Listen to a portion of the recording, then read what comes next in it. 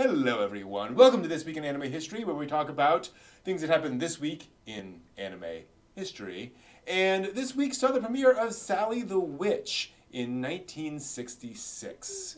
This was the first shoujo anime, also technically the first magical girl anime, although in this case she used a girl with magical powers who moves to Earth and then has general little girl adventures as Sally the Witch by using her magical powers, which she uses by doing this.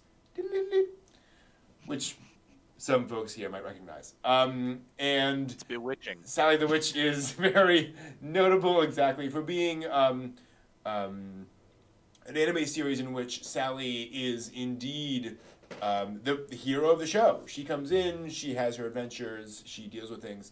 Her little brother comes along too, who is like 5 or 6 or something.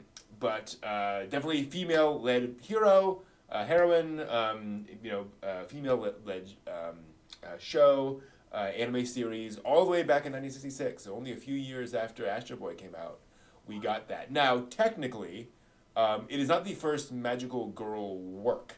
There was a manga called The Secret of Ako-chan, which started before Sally the Witch manga started. So it predates Sally the Witch, but the anime for Himitsu no Aku-chan didn't come out until after Sally the Witch came out. So Sally the Witch got the title of first anime because it got out first in anime. But there was a magical girl work before Sally the Witch.